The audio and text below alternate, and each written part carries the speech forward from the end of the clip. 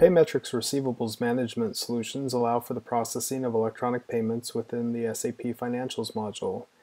This is an ECC6 system, and we're going to execute the OpenAR solution, which allows for the processing of electronic payments against open invoices that were originally billed on payment terms. We've entered a customer number, and when we execute, we'll see a list of open items, both debits and credits, that exist on this customer's AR account. The items in green are items in which 2 or more partial payments have been made and the full amount of the invoice has been paid. We've simply not cleared those payments against the original open item. The ones highlighted in red are credits, everything else is a debit. We'll go ahead and choose a display variant to hide some of these fields. At this point, with the customer on the phone, the CSR would, along with the customer, decide which items to make payment against and select those items. So as I select items, you'll see that the amount to be processed increases. I can mix and match debits and credits. I can make full or partial payments by changing the amount to be paid in the amount to process column. Any of these changes will be immediately reflected and will indicate how much will be charged or credited to the card when payment is processed. However, let's go ahead and make a payment just against one item that we have selected here at the bottom for $262.50. With this item selected, I'll click on the payment button. If I have any cards stored on file on the customer's account within SAP, those will be shown for me to choose from. So you can see the customer's preferred card is a Visa card that ends in 1111, and you're seeing the token here rather than a raw card number. There's also an American Express and a MasterCard. Alternatively, if we want to process payment via an electronic check, if we are connected to a processor that can support that method of payment, we would enter bank account and routing details.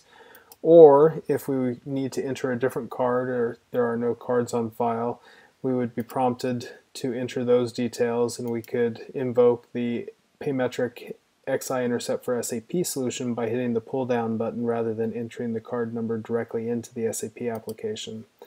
However, let's go back and we'll use that default Visa card ending in 1111. We'll select that, be prompted, are we ready to authorize this card for the amount selected? We'll say yes, and you'll notice that the messages indicating that a call is being made from SAP to Paymetric are displayed at the bottom. The response shown here indicates that the card was approved, and we can see the authorization code, the Paymetric transaction ID, and other reference details. And then if we watch this item that we have selected, when I hit enter, we're going to call a standard SAP transaction to post an incoming payment and clear that item. And the clearing document number is shown below. The item is removed from our list as the list is refreshed, and if I wish to process additional payments at this point, I can.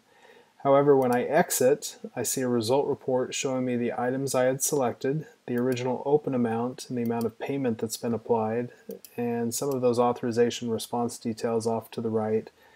The clearing document number is listed, and when I click on it, I can see that the following postings have been made. There's been a credit to clear that item against the customer's AR account, and that liability has been shifted into the Visa MasterCard receivable account.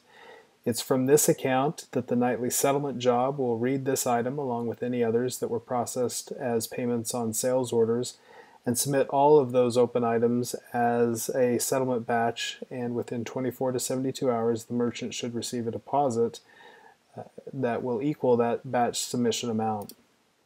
So that's a quick look at the OpenAR utility. Again, a custom transaction built by Paymetric, which would be imported into an SAP system and executed by an internal employee, that allows for the processing of electronic payments against items that are open on the customer's AR account, which were originally billed on payment terms.